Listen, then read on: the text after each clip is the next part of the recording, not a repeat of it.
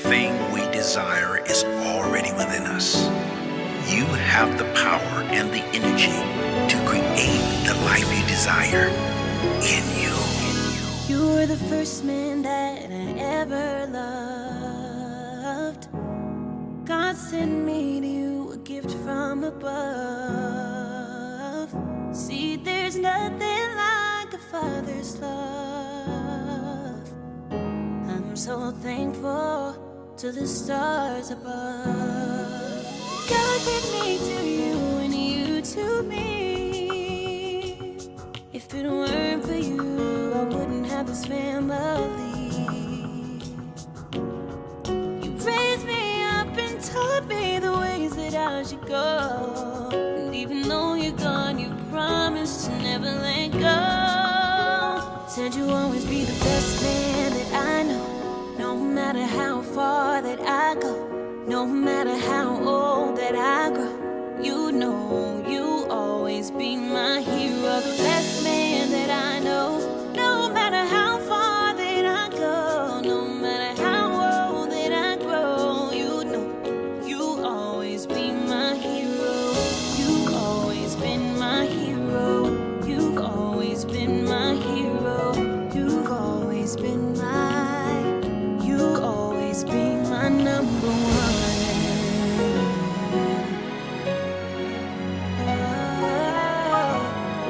You'll always be.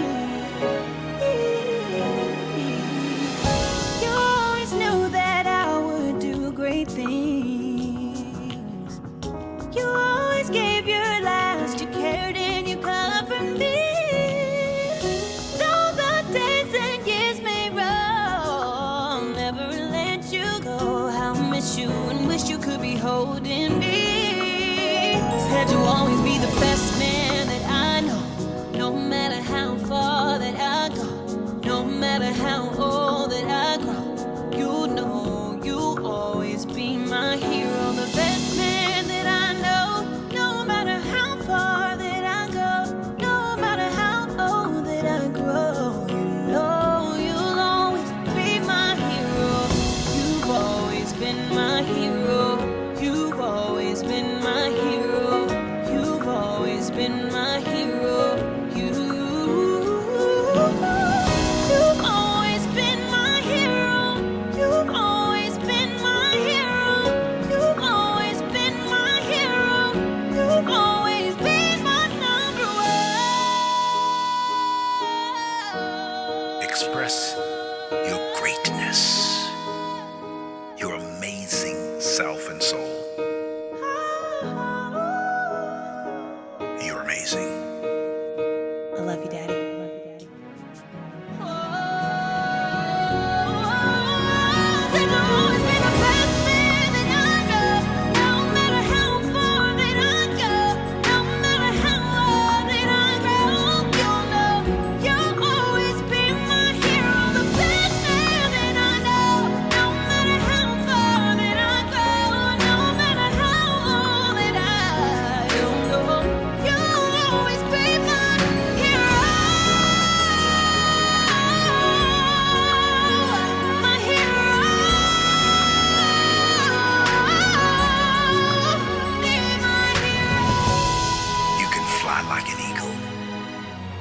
Enjoy the high reaches and become the eagle you were birthed to be. I believe you can fly.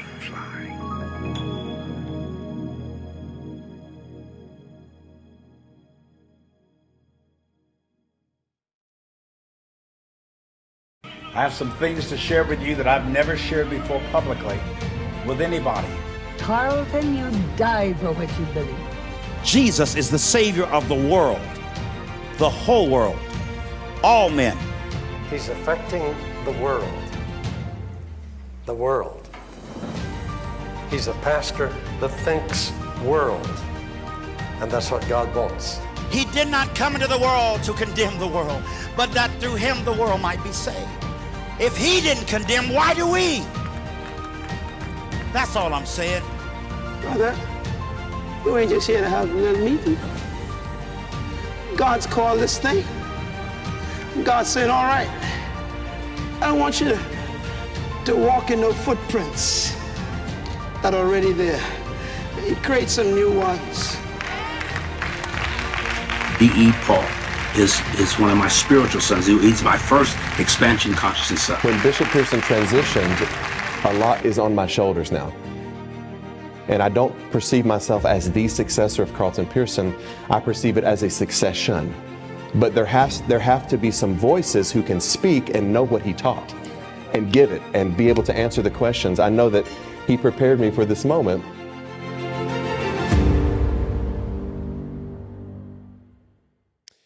Welcome, welcome, welcome. Come on in the room, children. Get somewhere and sit down, as Bishop CDP would tell us. Get up off of that stuva. How your mama doing? How you doing? How you living? How you dying? We're glad that you're here tonight. Welcome to Bishop Carlton D. Pearson's The Gospel of Inclusion. I'm your host, Bishop D.E. Paulk. You just heard Miss Majesty Pearson, Carlton's daughter, her new song, new release, Always Be, singing to her father that he would always be her hero. It's hard to listen to that voice. It sounds a little bit to me like Mufasa speaking to Simba. Just a lot of wisdom. We know that Bishop Pearson is only one iteration away from us, and maybe he's even on the other side making some things happen for us. Who knows? Who knows what God is doing right now? Tonight we're going to talk about quantum awakenings. What does that really mean? What is quantum? What is an awakening? I want to welcome all those who are here for the first time. If you're curious, then you're in the right space.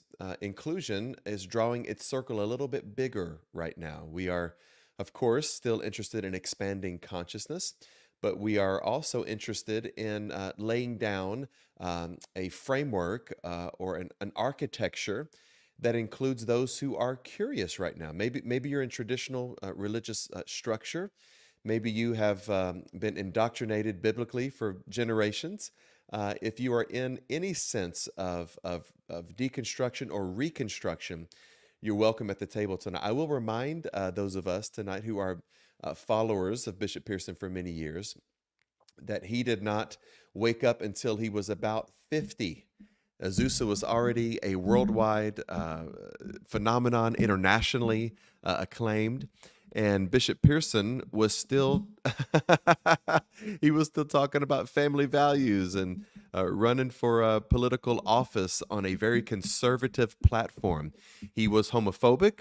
His rhetoric against certain disenfranchised and marginalized communities was offensive, and the Spirit of God woke him up. And so how many Carlton Pearsons are out there right now? How many are just waiting on the teacher to appear? When the student is ready, the teacher will appear. And so as we draw our circle bigger, you're welcome here. Your questions are welcome. Your critique is welcome. You may be a Nicodemus who comes to Jesus at night under the cover of darkness, or you may be even a little cautiously concerned. Whatever it is, we're glad that you're at the table tonight. Quantum awakenings. Welcome once again to Bishop Carlton D. Pearson's The Gospel of Inclusion. Are you awake? Are you fully awake? Are you just partially awake? Are you like a zombie, kind of the Walking Dead, still kind of bumping into people and still a little bit religiously conditioned and using the Bible to justify the things that you want, but maybe not seeing it in its totality? I am of the persuasion that when you wake up in one area of your life, it can be applied to all areas. Let me give you just a real quick historical glance at awakenings. The first human awakening contained all the other awakenings in it. What does that mean?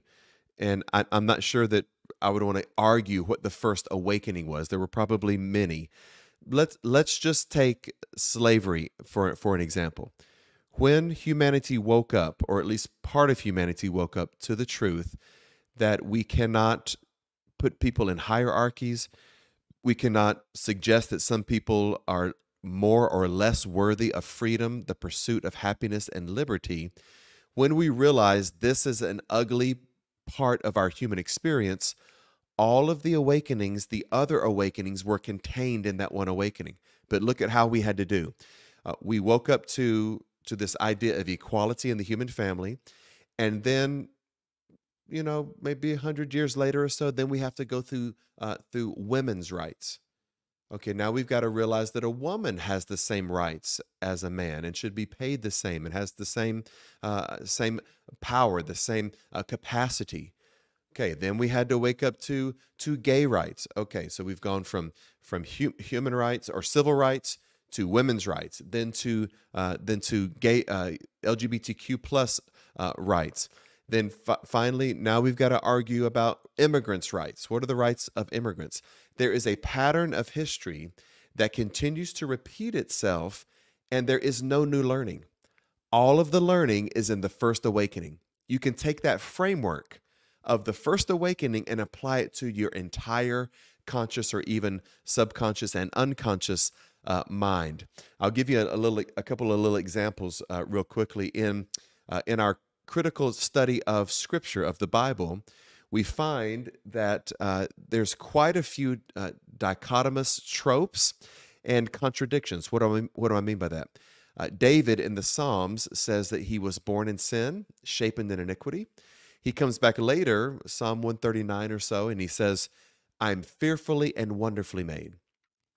They're both in the same Bible, both in the same book, written by the same author.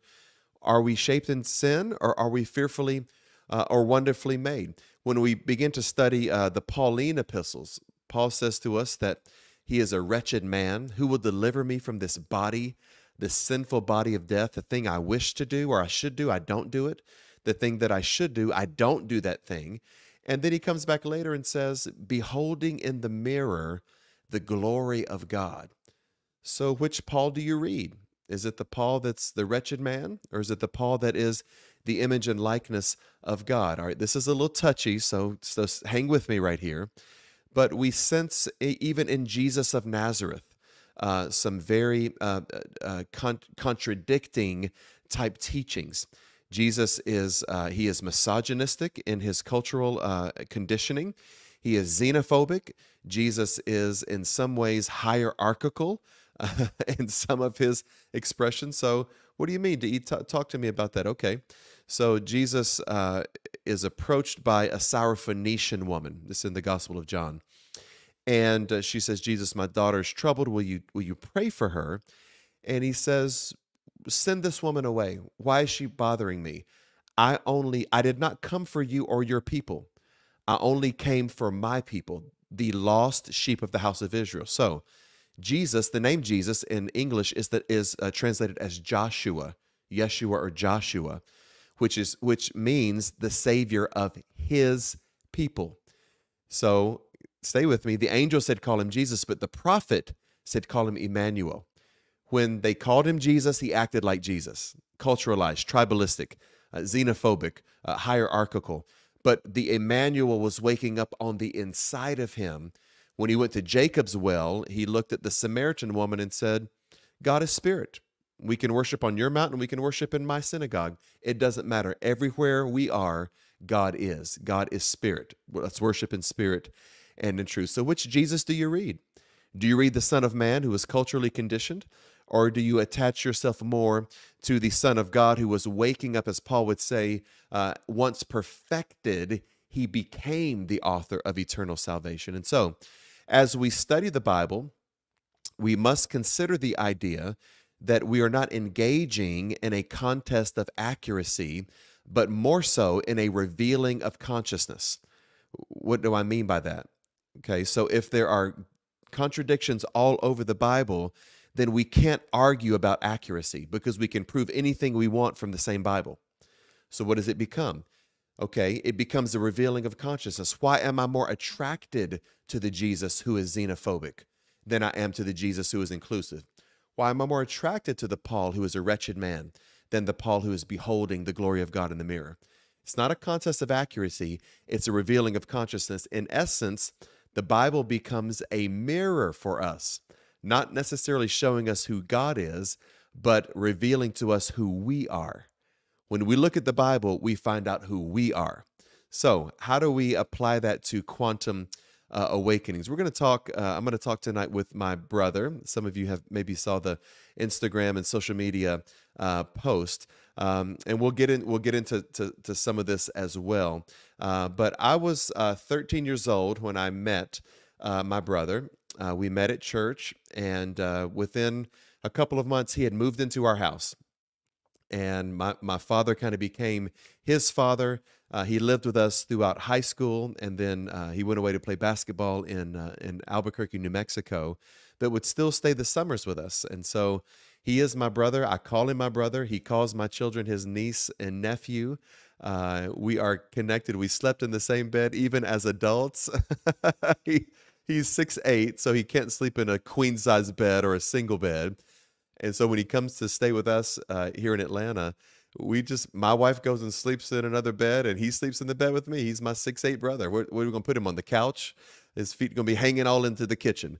But I want to show you a video that my brother, Louis Lamar, made for my father's 85th birthday, who he sees as very much a father figure to him. We played many different people sent in videos for my father's 85th birthday. None of the videos touched our hearts like this video. My entire family, entire church was in tears listening to the heartfelt happy birthday from Louis Lamar to our dad, who he calls Uncle Don, but sees as a father figure. I want to introduce to you tonight my brother Louis Lamar. Watch this video. So blessed to be a part of your family and for you to have embraced me as your own son as well. And for that, I am eternally grateful. Uncle Don, I'm trying my best not to cry, but I just want you to know you've been a wonderful person to me since I've known you. You actually bought me my first car. Not even my dad or my mom did that for me, and they both were living. You helped me buy my first car. There's some regrets that I have that I live with and I think about often. I wish that I had included you more into my recruiting process, but I just want you to know that I love you. And I always will. I always love you. I always love your family. I love your children. I love your wife. I love what you stood for, and what you stand for, and who you are, and what you mean to all of us.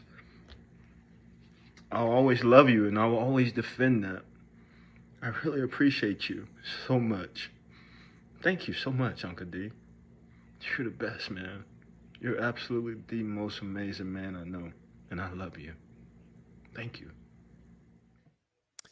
I've seen that video probably 100 times, and it still touches me. Welcome to Bishop Carlton D. Pearson's The Gospel of Inclusion. My brother, Louis Ronald Lamar Jr. Welcome, buddy. Thank you. Thank you. It's wonderful to be here. I don't even know if I even told you this yet, DE, but I've changed my name. Yeah. My name is now Peace Louis Lamar. Peace Louis Lamar. I have decided that more than anything in my life, peace is the most important thing for me. Been through enough life that I demand that. I won't let anything disturb it. So, yes. Thank you. I'm so glad to be here. Bishop Paulk. Pursue it. That is a title I'm getting used to. So we're gonna start with a little bit of fun tonight. I'm gonna tell you some nicknames that I had for my brother Louis growing up, and then he can tell all the ones that he would like to share. Sure. Just to kind of pull you in. So when we met, of course I called him Louis, but then Louis turned into Prince Lucia. We would at night he would put my mother's string of pearls around his head and walk through our house as Prince Lucia. He doesn't like this one, but he's going to forgive me because I'm his brother. You better not say Manute Bowl. I called him Manute. Called him Manute. But if you guys remember Manute Bowl, he was a 7'7" player in the NBA, and Louis was 6'8", so he grew so fast. He was very thin. I would yell Manute Bowl, and then I would run, and he would chase me through the parking lot trying to punch me. But we called each other a lot of things. I'll let you have your turn, Lewis. Go ahead. Oh man, I don't know. Everybody called me Lil Louie because my dad was Big Louie, and I don't know. I've had a few different names, some that I'm proud of, some I am not. When I was in high school, I had this tooth that was brown that wouldn't come out, and I got it knocked out going into my senior year. And every once in a while, somebody would call me Snaggle. So I got that too. But So what were your nicknames for me, Lewis? White bread. White bread. There we go. Biscuit head. Let's see. It all depends. You went through a couple of phases where you were pretty pudgy at one times. Then, I called you, I thought you looked like, I called you Duran because I didn't know what else to call you. I don't know. There was a few other names, but other than that, we called you Larry Bird II because you could stroke it. You could shoot the ball. I was a white boy who could play a little bit. So Yes. Lewis and I became very close at a time. The church that I was raised in was the second racially integrated church in America, only behind Dr. Howard Thurman's church in San Francisco. And so he and I were raised as brothers. We walked around malls and people would look at us strangely, and I would have to calm him down because they would call me a certain thing that I can't say out loud. And they would call him, a cracker or betraying his race. And of course, he was 6'8" and would ready to put his hands on somebody. And my job was to keep him cool most of the time. But it was an interesting dynamic watching, and Lewis will remember some of this.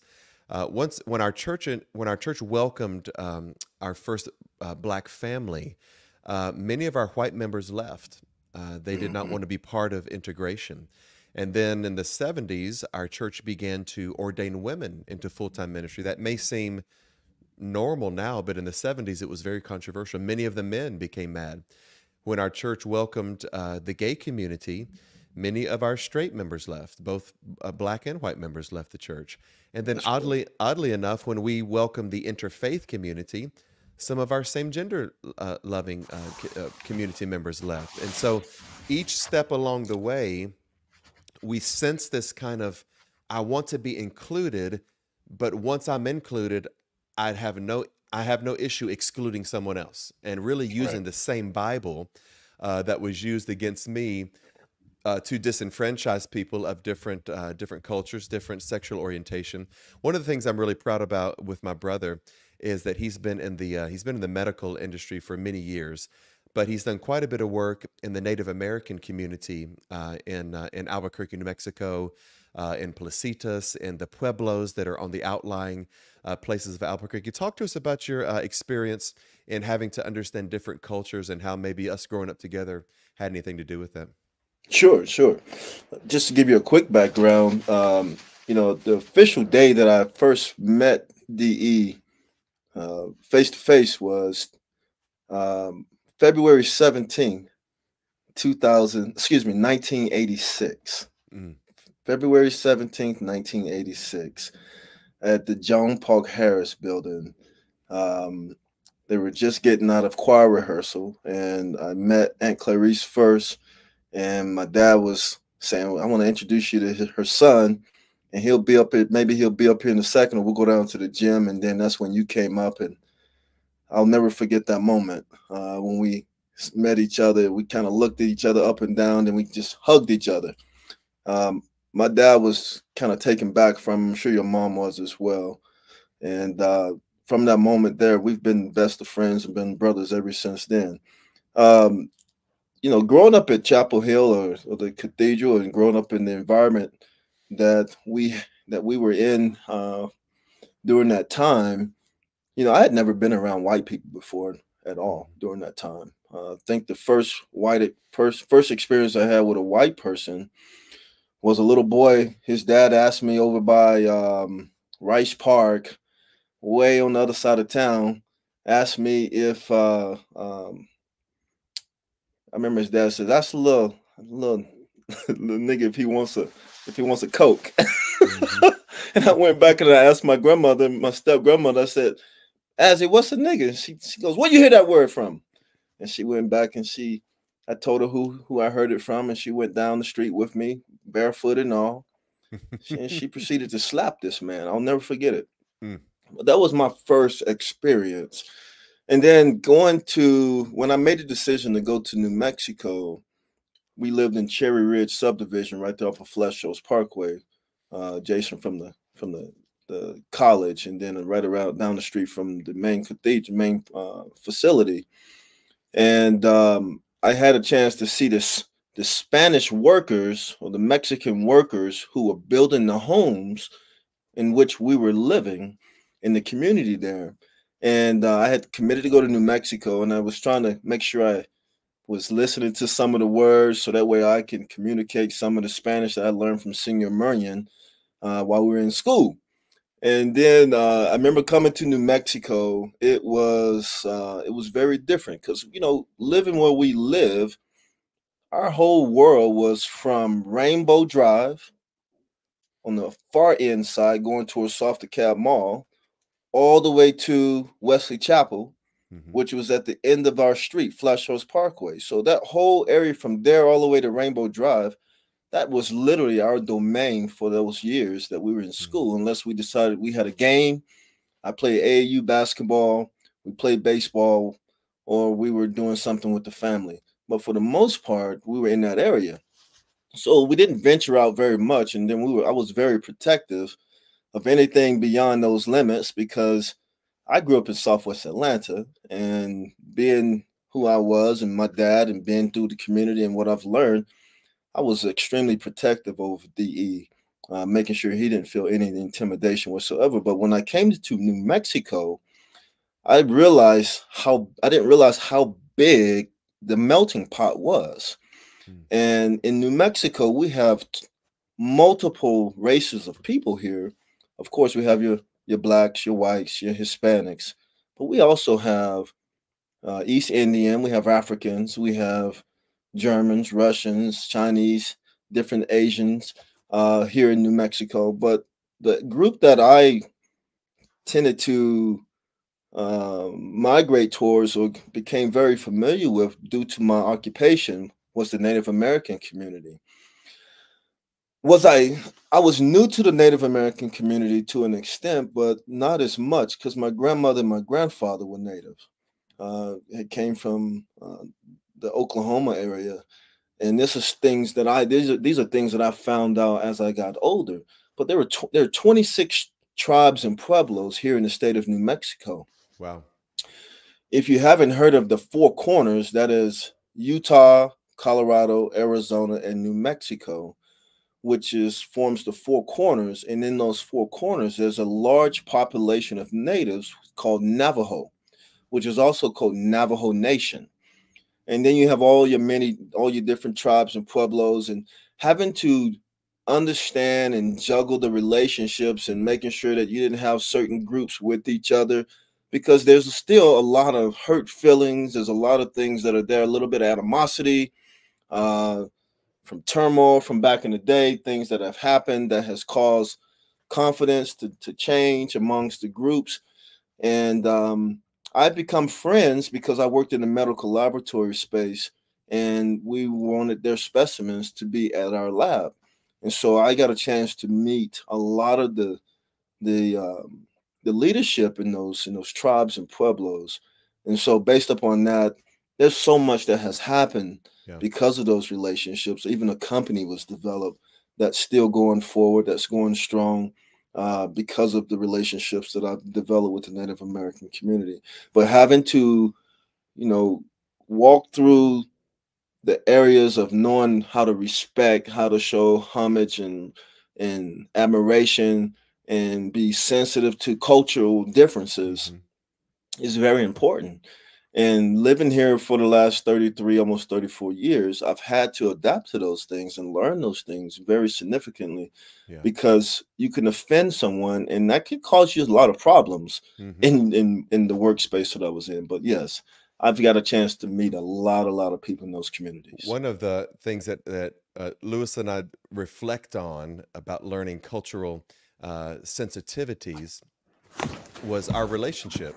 You know, we were just kids, and at some point, we just started asking each other questions that we didn't know if they were racially insensitive or not, but Lewis would ask me, why don't white people like to wear shoes? Or why do you want to be in the sun? Or why do Oh you? my goodness. And so I would say, well, I don't know. I would try to explain what I knew of white people. I didn't know a lot of white people other than my cousins, but and then I would say, Lewis, why are black people so loud? Why do they talk in movies? And he would say, well, let me explain how my culture. And so he would take me to soul food restaurants and introduce me to oxtails and you know, delicacies that I hadn't eaten before, and I would introduce him to laying out in the sun, and he would put suntan lotion on. But all of that, even though we were kids, there was a safe space with us. And Yes. we were able to, because we loved each other, we wanted to understand more. And sometimes I think whether it's racial, whether it is about sexual orientation, religious, cultural, it could be gender.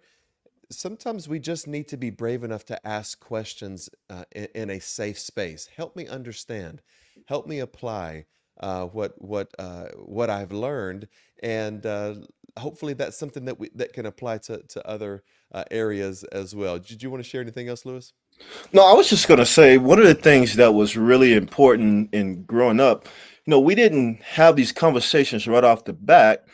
We had to learn one another. We learned to be in each other's space, and I learned so much about the cultural differences in DE's home versus the home that I lived in.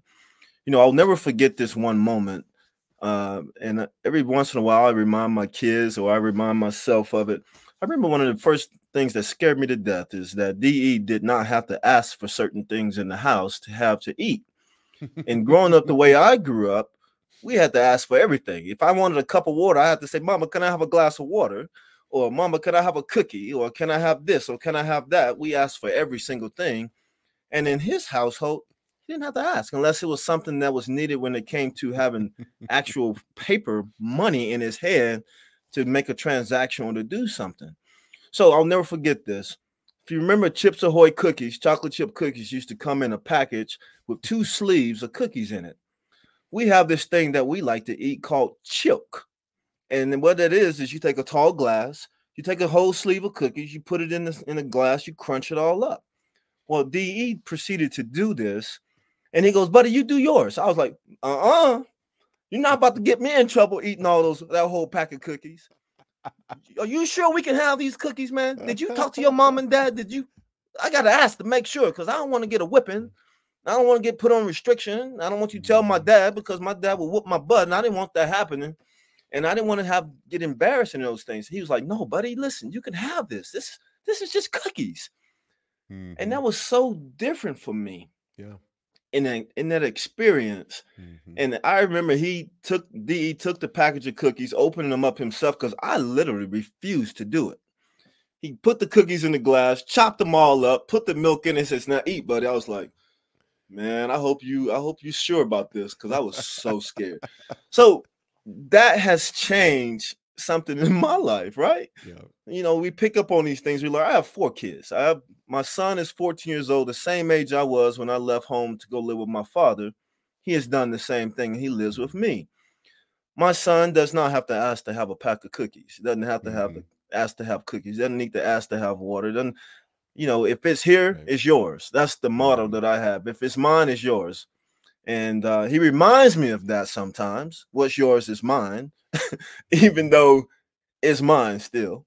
But the fact is, he does not have to ask. So those were some cultural differences that we had back then. I'll never forget sitting out in the suntan, doing a suntan. I'll never forget this, guys. I tried putting on baby oil, body oil, and I fell asleep on the Cassidy's balcony on their deck. And I had sunburn. I didn't know black people could get sunburn. Sure enough, I got it. Well, on one occasion, Lewis and I would go to get our haircut. So I went to a white barbershop, and they would I wear kind of a flat top, and then I would go with Lewis to get his haircut at a traditionally historical black barbershop. And so at one time we had a game, and we both wanted to look like we hadn't had a haircut, but we wanted to kind of trim up our lines or whatever. So I said, Lewis, just take this razor and trim my hairline. So he was in the back trimming my hairline. So I said, here, I'll do yours now. So I took a straight razor, what white people shave their face with, and I was trying to edge up his hairline in the back. And by the time we got to the game, for the game to start, his whole neck was inflamed with bumps and keloids, and it's just I learned about that white people can actually get ashy. It just doesn't show up as well. But black people can get really ashy. We look get really ashy every once in a while. But when you're in that safe space, I have one of my best friends is a gay man, and he didn't come out until he was 40 because he felt the church's pressure for him to be something that he was not, what he was not born to be. And I don't care if it's you're raised with somebody who is a different race, a different sexual orientation, a different religion. There is something that all of us have to teach each other. There is something all of us have to learn from each other. And when we choose to open up our hearts and take our defensive walls down, we can learn from each other. And these things can be applied. I wanted to give you guys an example of something that I think is, it's actually really sad. And I hope I don't want to lower the vibration of the room right now. But when the children of Israel came out of Egypt, they had been basically in bondage or in slavery for 400 years. And so they were only about 2 generations out of bondage. And Solomon was building a temple. And he was very specific about who was supposed to build this temple for them. And he called it, in the King James Version, he calls it forced laborers. But we all know what is a forced laborer? Okay, slave. You can read, it's a slave. It's a slave. And so, but then Solomon gives this big explanation. 1 Kings chapter 9, he says, oh, no. Don't everybody freak out. I didn't use any Hebrews as slaves. I only used the Hittites, the Hivites, the Jebusites, the Perizzites.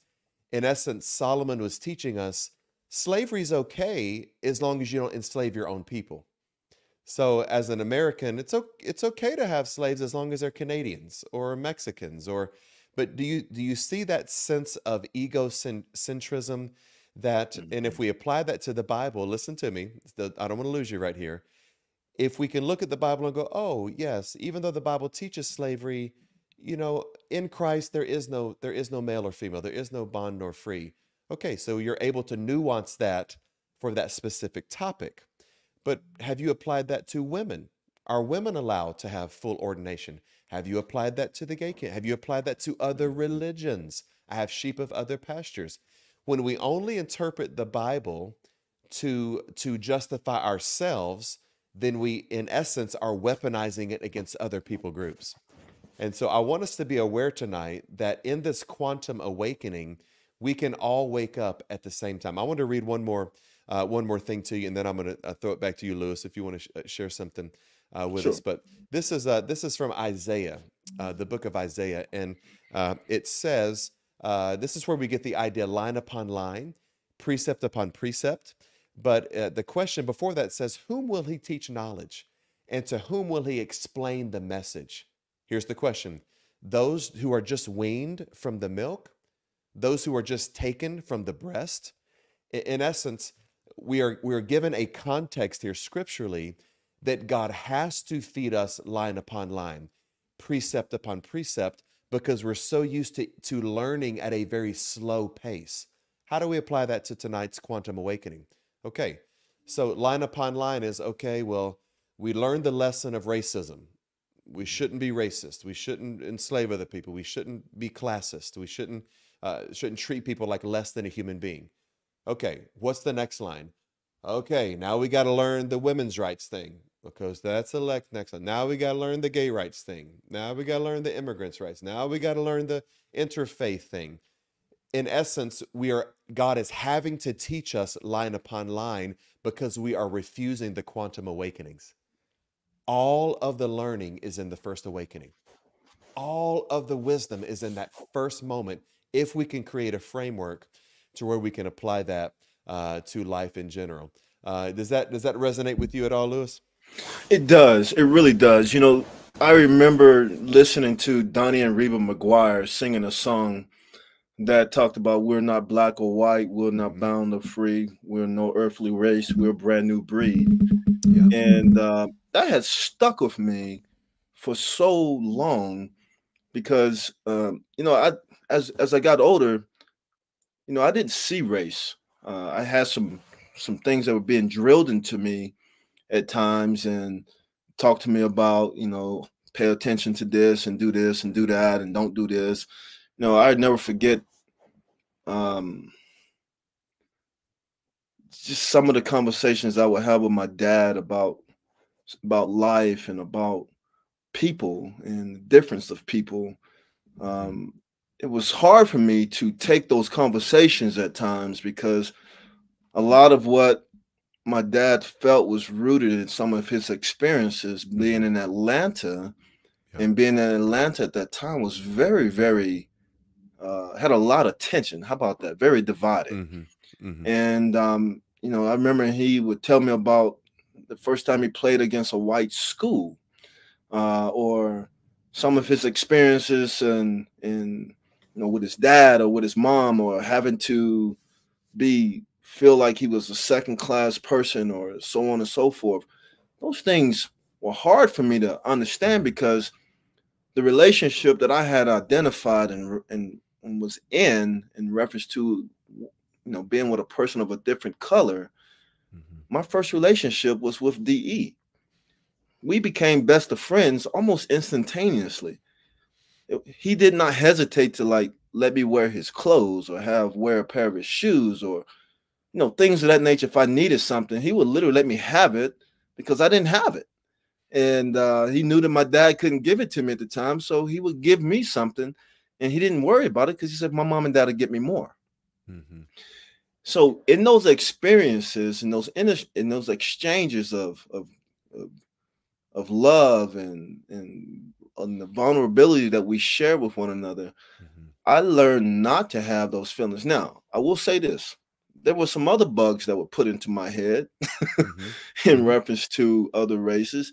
You know, we have this thing called systemic racism. Sure. I've experienced it myself. I experience it often, unfortunately. To have a conversation with my kid about preparing himself having to have to deal with white people and their nastiness towards blacks because they feel threatened by us, or a black man having knowledge and understanding and being able to stand on his own 2 feet and have a conversation and talk. It's sad. It's so sad to me that we judge people by the color of our skin, but not by the content of our character. In reference to, you know, in the speech that Dr. King gave us in I Have a Dream.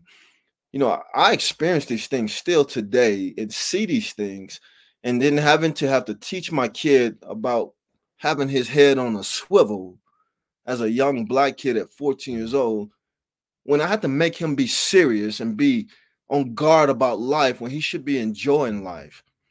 That's sad to me. That's one of the things that really bothers me more than anything else. And, you know, I try to have these conversations and talk to him. And this is what's so funny because God works in mysterious ways.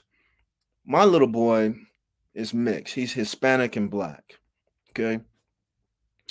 I have a picture of Zion with 4 other kids, and not one of them was a pure race of a person. Okay. There's an Asian kid. There's a East Indian kid. There's a kid that was from Senegal, very dark skinned from Africa. Then Zion been mixed, and there's a little kid who was white, looked white, but he wasn't all white. And I got a picture of these kids with their arms around one another. And every time I look at that picture, when I think of that picture, it shows me and it tells me that God's grace is still sufficient for all of us.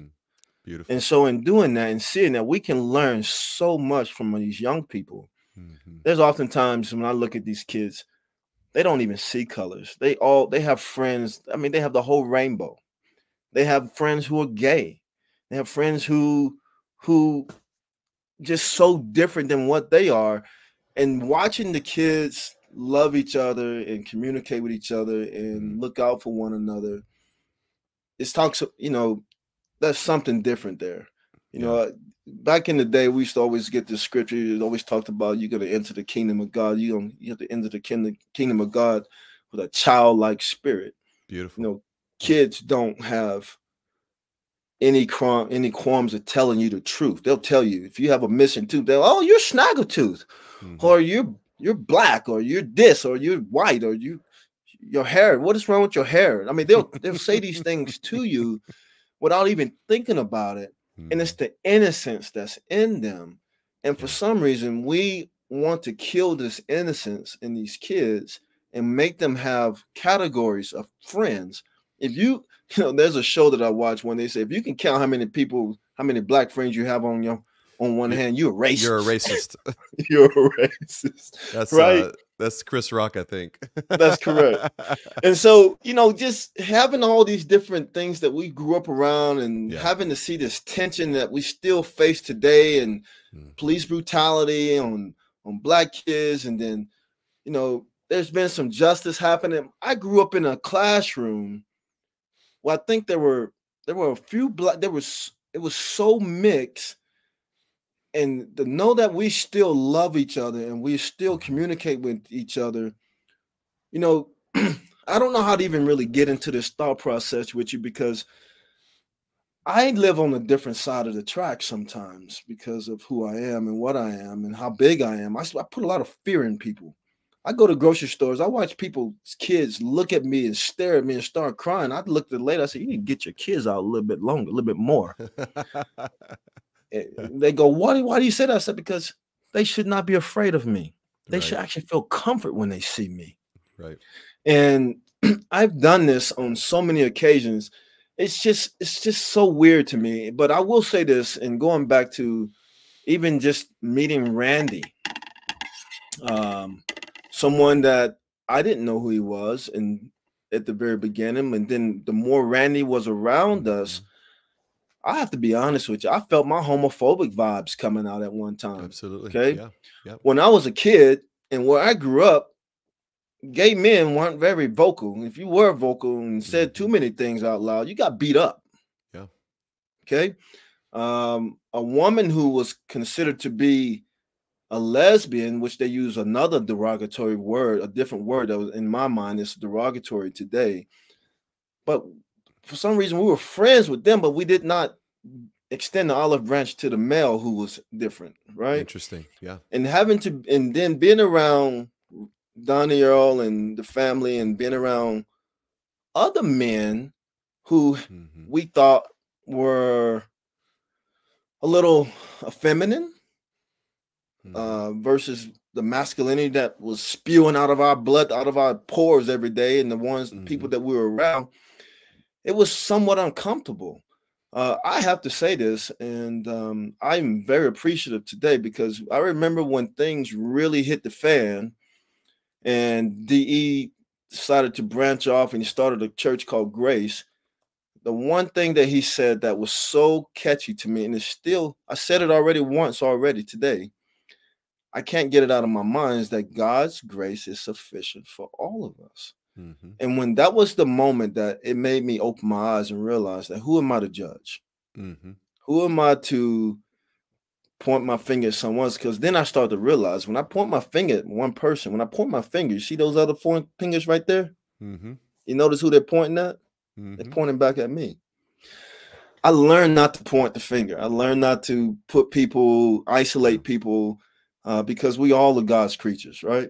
We all are God's children. Beautiful. And so my goal is in teaching my kids and having family members who were gay. I never forget being around my dad when I first lived with my father. My dad had a brother who was homosexual. He was a gay man. And he died of AIDS. Mm-hmm. Seeing that, at that time, we believed that AIDS or HIV was the gay man's disease. It's Right. not true. Just Mm-hmm. simply not true. And to label them as that is sad, because we needed to have somebody to point the finger at to say you caused this or you caused that, and that's homophobic behavior, right? Right.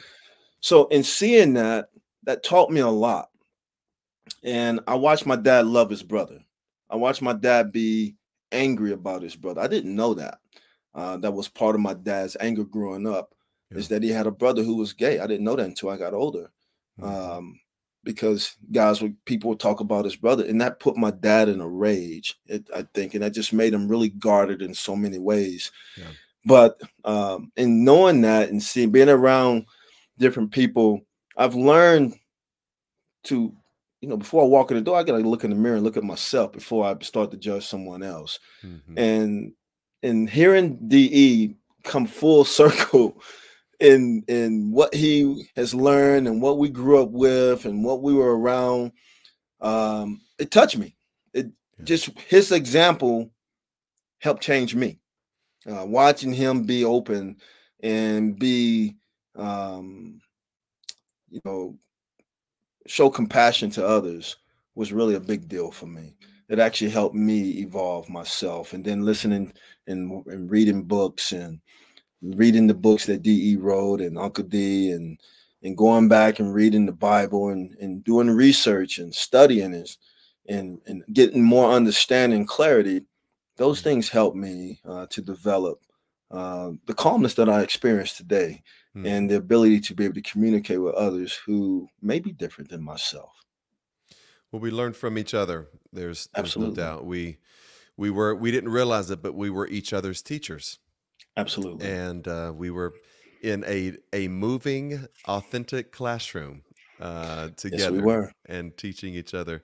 This is my brother, Louis Lamar, and I'm so glad that he was able to share with us tonight. He's in a different time zone. He's Mountain Time in Albuquerque, and so I so appreciate you taking the time to do this tonight. Hopefully, we'll do it again soon. I'm gonna come out and give you a golf lesson very soon. Louis practices golf really regularly, and I play about once or twice a year, and I always go out and beat him every time. And if he says differently, he's telling a story. Just that's all I got to say about that. So, well, you have to have a respect factor, right? He's a spiritual person in my life, and so I want to make sure he feels welcome when he's around me. Take one for the team, huh, Louis? I used to dunk on him and things of that nature. He'd get real aggressive and get all strong and wants to steal and get up in my space. Golf, it's an individual sport, right? It's an individual sport. But no, in all seriousness, I really appreciate the opportunity to be here on this with you, DE. Thank you for asking me.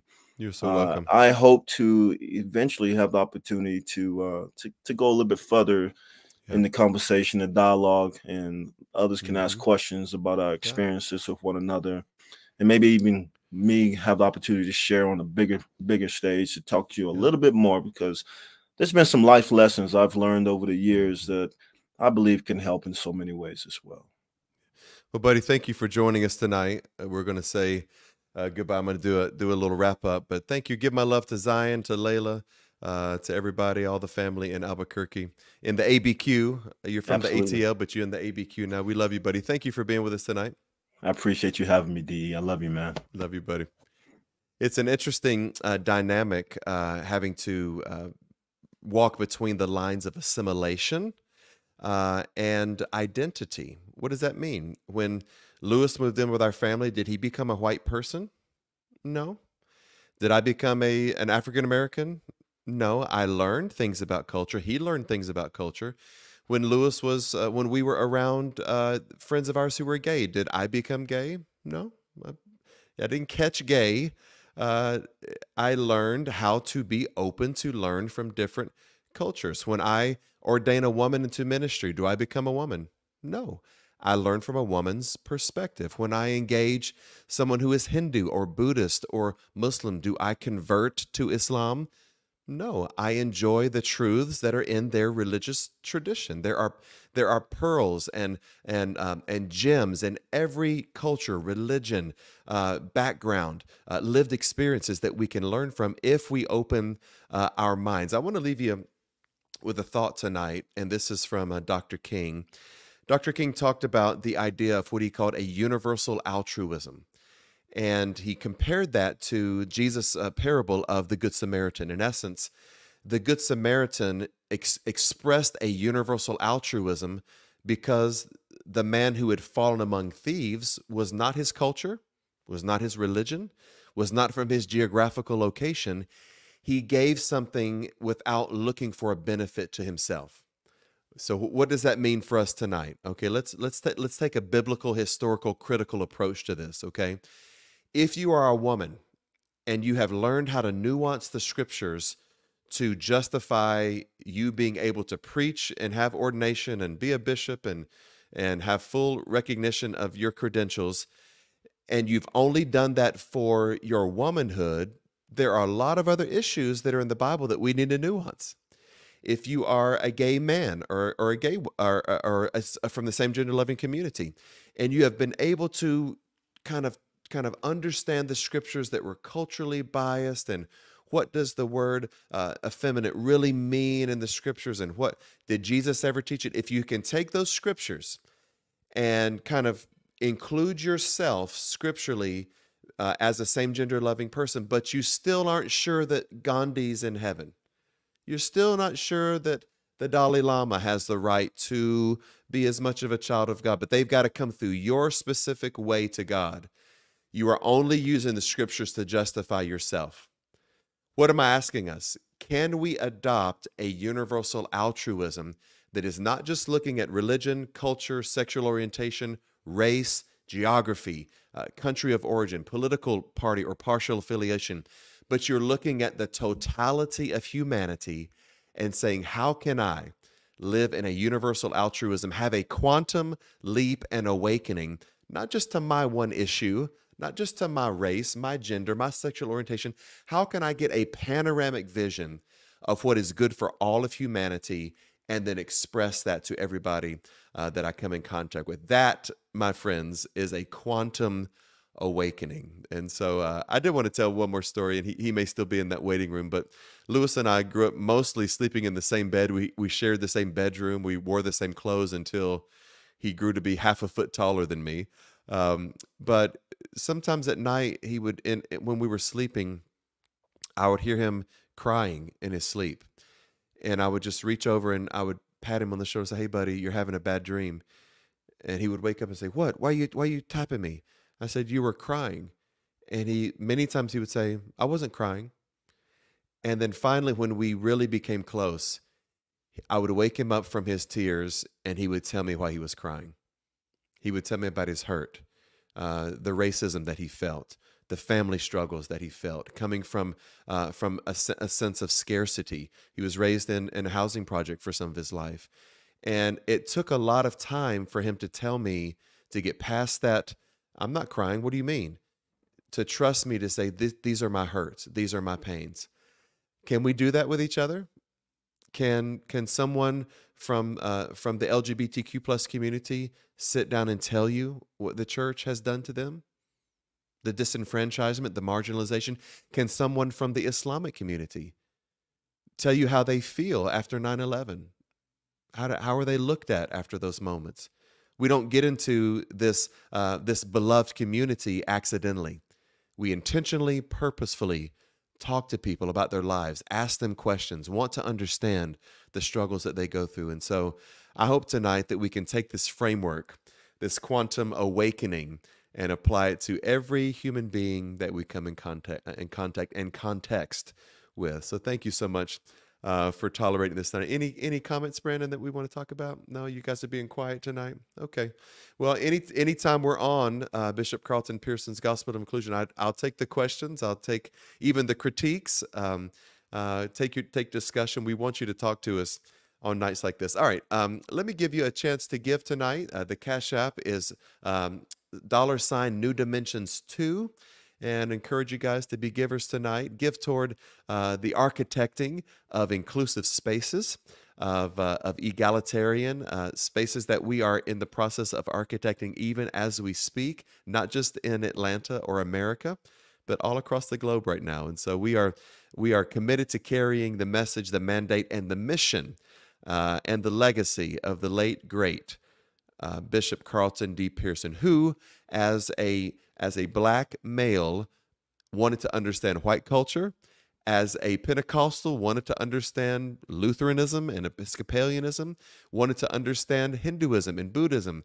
He was literally a walking example of both universal altruism and of quantum awakenings. And so hopefully we can apply that to our lives. Are you yet holding on? I encourage somebody to keep on keeping on tonight. The best is yet to come. CDP has left us. He's in another iteration now, but he left us with each other and he left us prepared. Let's walk this walk together.